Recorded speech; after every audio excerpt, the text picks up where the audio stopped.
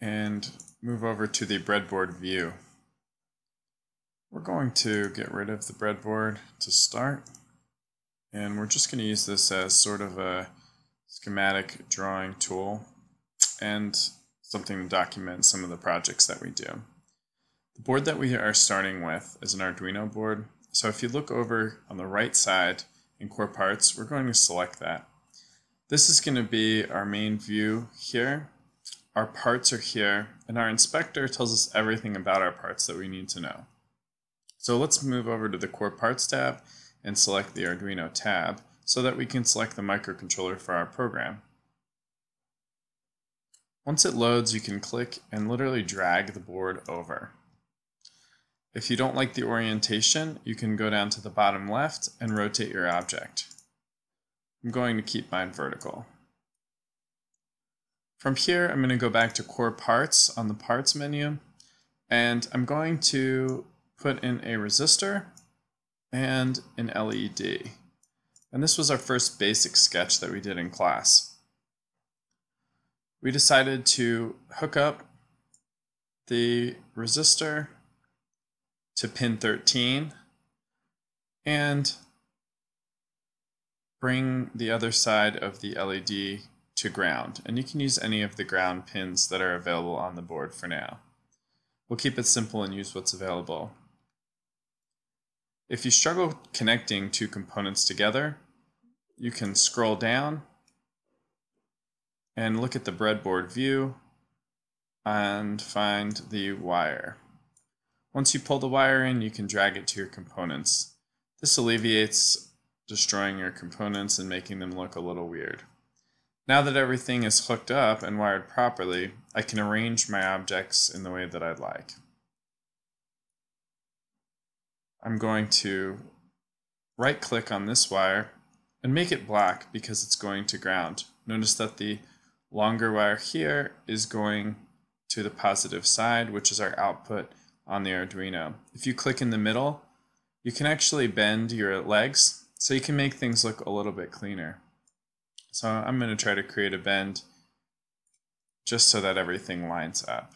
And again, I'm going to actually make this one red just so you can get an idea for the positive and negative side. Okay, now we have created a simple circuit on the Arduino.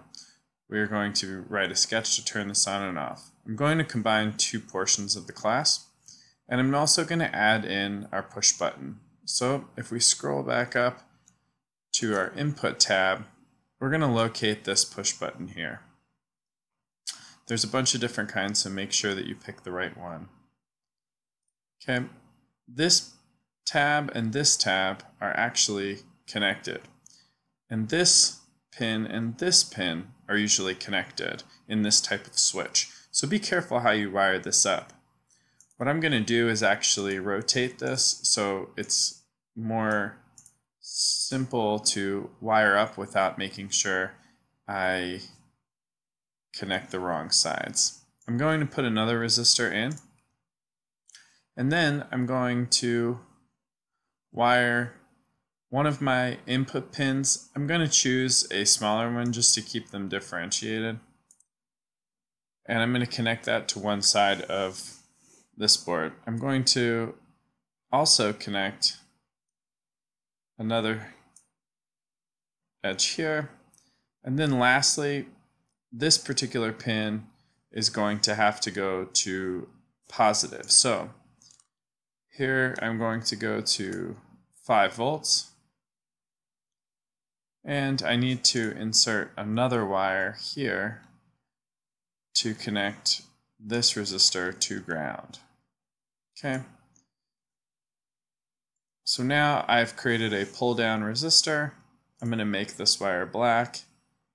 I'm going to keep that red, and this wire also I'm going to make black just to help me remember that it's a pull down resistor and not a pull up resistor. Okay, so now I'm going to even out my wires just to make it more visually appealing. And I will rotate this component so that things line up just a little bit nicer. And you'll see this leg actually comes together pretty nicely as I can wrap it around the ground. All right. So now what I've done is created an input here for the light to turn on and off using the Arduino as our input. You're welcome to double check on the Arduino website, and if you look at the button page, you can see all of the things that go into this particular project and some example code. So if you want to double check your sketches, make sure that you have everything aligned, please do so. And as I go back, I realize that I've looked at my switch sideways. So this is really easy. If you don't like a wire, you can just delete that wire. And same thing goes for right here. So what I actually want is these two to go to the same pole. See how if I highlight here, it says switch pin 1 is connected always to 2, and I want to make sure that those go together. So I could run this around, or I'm just going to simply rotate my object this way. I'm going to move this to this pin, make sure it connects, and now I can add that wire in between here.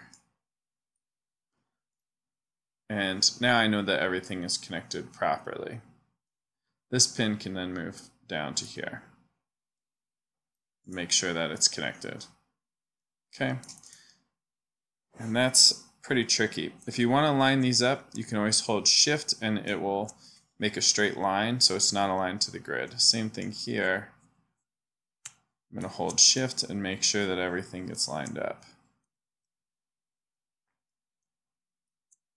Okay, and simply drag my component over, and if I'd like, I can add a bend point. Okay, so now everything lines up nice and square, and I feel pretty good about this drawing. So just double check your push button to make sure it's all aligned, and you can always check the projects on the Arduino website to make sure that you're doing everything properly. It's a great resource. So once you have here this completed, you have the first step to our project done. You can file, save as,